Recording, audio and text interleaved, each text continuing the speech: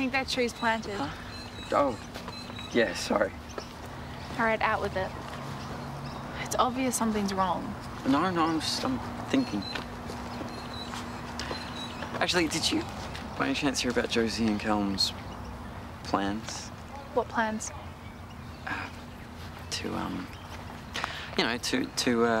You mean?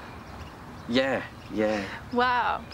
No, I had no idea. But I mean, it's cool if they're both ready. Yeah, totally.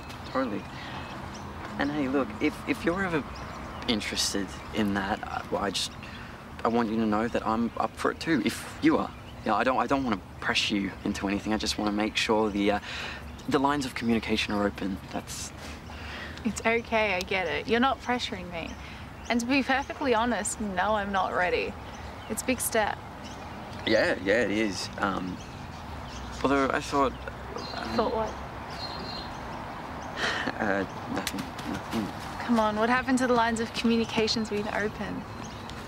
Well, I thought you already had. What would make you think that?